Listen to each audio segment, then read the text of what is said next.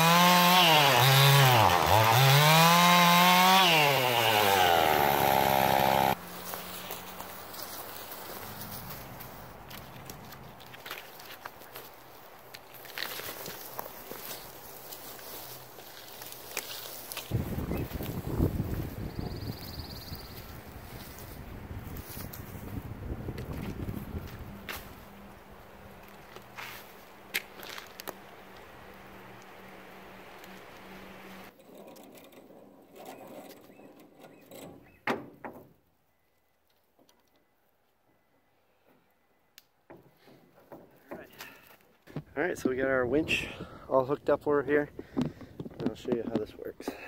So I'm going to show you how I run my winch off my truck. Because the battery I have, I should get a deep cycle battery, but this is a regular car battery. Doesn't work great for running the winch. I don't know if the battery's just no good or if it's just the type of battery I have, but I either should get a deep cycle battery or I'll just keep doing it the way I am. So how I run this off the truck, it works a lot better this way. I bought a 1 gauge 25-foot set of jumper cables. So I start my truck and I run it right off the alternator, which puts out probably about 14 volts. So I hook the truck up to this battery, then I hook the winch up to it as well, and I run it all off of that, and it runs much better that way. Alright, so now we're going to keep going and load this log off.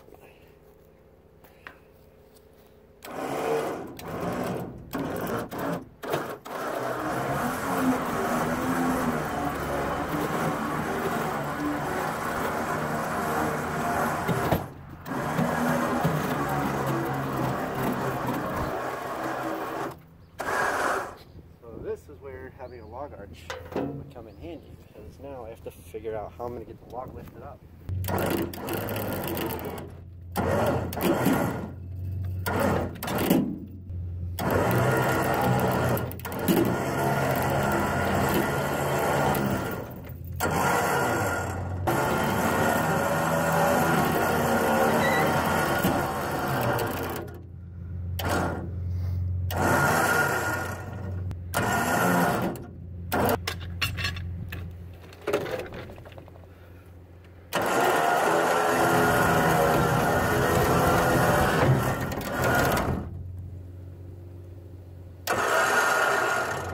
Well, we got one of them on.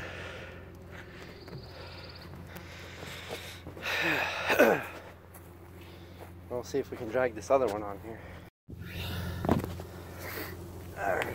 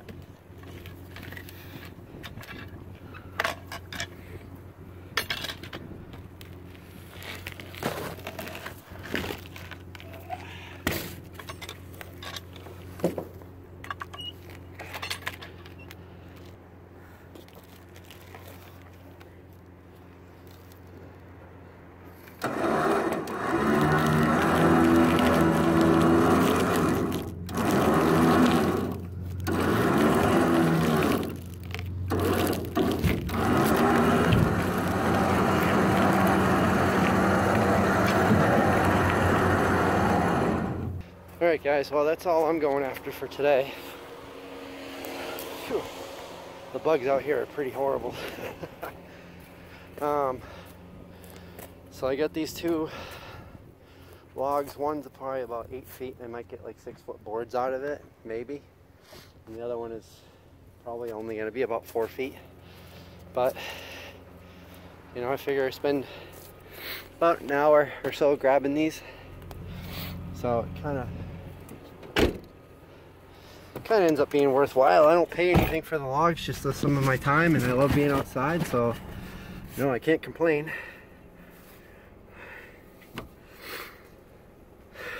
So it just gives me some more wood to mill when the time comes. Oof. Well, that wasn't too bad, huh? One thing that's definitely going to speed things up though is when I set up that arch on the trailer.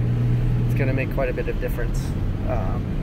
As you can see where I spent a good portion of my time. Number one, yeah, cutting all the branches off and limbing it and that sort of thing, but trying to get the log up onto the trailer is where I struggle. Every time I get the log over to the trailer, I look at it and think, what am I going to do now? And I do that every time. So I really need to take some time to get that log arch put together so I can make this a lot easier. I hope you guys like that anyway. It's a little different from sawmilling or woodworking or building stuff. It's kind of where the whole process starts, I guess you could say. For me at least, it's always been somebody has a tree cut down by a tree service that they need gone. Somebody had a couple of people I've gone out to had the power company come out and take trees off the lines that were touching the lines, and they cut down and left the stuff in their yard.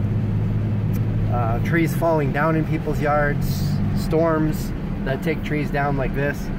This was the biggest one though. This one we had a lot of trees come down in town, and I've never had so much all at one time that I needed to go get.